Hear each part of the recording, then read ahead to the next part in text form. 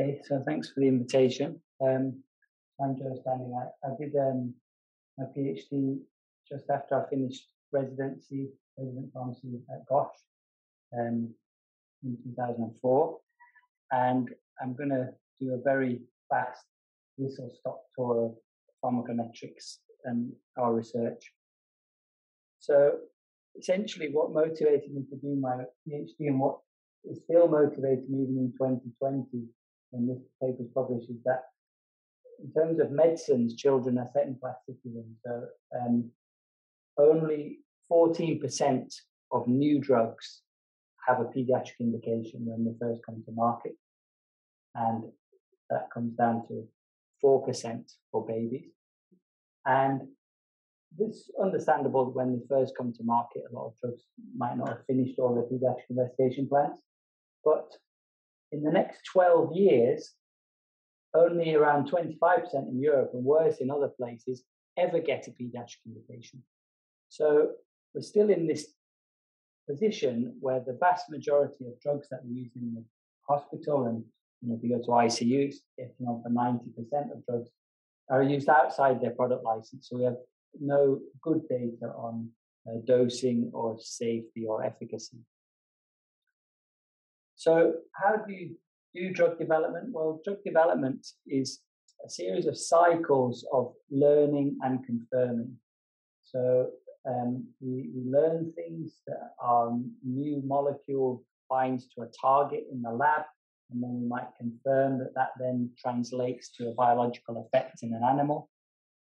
We then learn things about the safety in first in man studies and what's the optimum dose with modeling. And then the famous trials that are in the NEGM are actually confirmatory trials because, of course, no one runs a multi-million-pound randomized controlled trial if they're not fairly sure it's going to work because they've learned a lot before.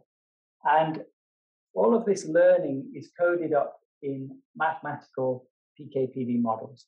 And these big phase 3 trials are almost always impossible in children because thankfully most children are not ill, so we never have big enough numbers to do these big trials. So the PK/PD modeling and the learning trials are even more important in children. So I'll skip a lot of this because I know we're running out of time. I mean, this is just to say that understanding dose is really important. So I don't know if you remember this Norfolk Park incident of the TGN 1412, but actually this was a dosing error because people used 100-fold higher dose than they should have used because they didn't use the correct way to calculate the first in man dose, and we have to use similar principles to calculate the first in child dose. So what the situation in sort of 2020 now and going forward is that people have realized that understanding pharmacology and the quantitative aspects are really important. Having biomarkers increases your chance of success, and we're moving towards this quantitative and computational approaches to pharmacology. So that's the introduction to pediatric drug development. I'm going to give a very brief introduction to pharmacokinetics and pharmacodynamics, then just give you 3 examples from our work. So this is what happens with pharmacokinetics. We're interested in how the body, pharmaco, pertaining to drug, and kinetics, how the drug moves through the body. And we tend to look at outputs like this, where as we go on with time after giving a dose, the concentrations rise then fall again. And the traditional way to analyze these data is to report the maximum concentration, the time to reach the maximum concentration, to try and integrate the curve, working out the area under the curve, and then work out an elimination rate constant and extrapolate out to infinity. And this is all very well when you've got healthy volunteers and you can take 10 or 8 samples after a dose interval. But if you've got a preterm neonate who you can only take 2.4 mils in the 24-hour mils per kilo in a 24-hour period, so for 500 grams, 1.2 mils per kilo, for any purposes, you certainly can't take all of these blood samples. So we have to take a different approach, and this is modeling. So we take fewer samples from lots of people, lots of children, and then fit mathematical models to them. We also don't just think about pharmacokinetics. We think about pharmacodynamics. How does what the drug does to the body? How does the effect evolve in time? And this gets really difficult. So this is my sort of sketch of the difficulty that we've got. Pharmacokinetics is a curve, like you've just seen, with this concentration versus time.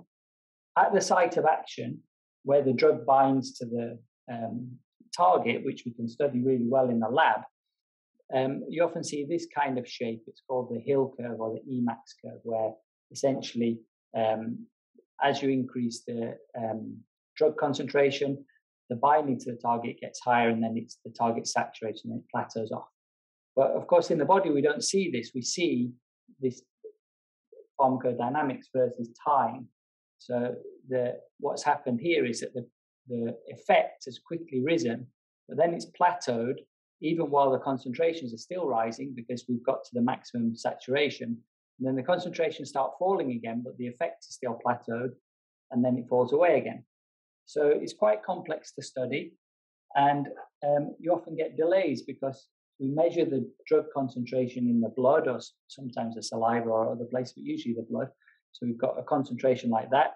This is what's happening at the site of action. But of course, the targets are not usually in the blood, they're somewhere remote. So what I've done here is I've simulated a small delay. And what you can see here is that when you plot the concentration versus the effect, you get this weird shape. It's called hysteresis, where essentially you've got the same effect, the same concentration, and you've got two different effects. So it's really difficult to work out. This isn't just a toy example I'm messing about. This is some real data. So this is children who are having craniofacial surgery who receive remifentanil, and this is the effect on their mean arterial pressure. And you can see these hysteresis loops. So we have to use what ends up being fairly complicated mathematical models to try to understand these relationships, because just plotting concentration versus effect can get confusing. So I'll just give you 3 examples from the spectrum of our group's research. The first one is in preclinical antimicrobial development. So we have a big interest in infectious diseases, and we use this system called the hollow fibre cartridge, where we can grow bugs trapped inside the cartridge, and we pump media through, so the bugs here can happily grow for weeks on end. Depending on the rate that we set these pumps, and we can then inject drugs and then gradually dilute the system, we can make the drug concentrations go up and down, just like they do in the body. And then we can identify the optimum dose.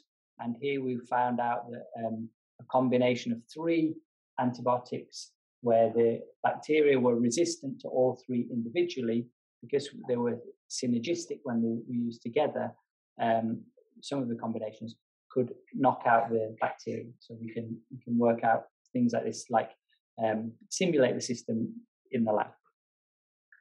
Another thing we can do is these learning trials, like I said, phase 2 trials. So this is a trial we did on treosulfan for conditioning in BMT patients, where we measured the pharmacokinetics and then we looked at outcomes.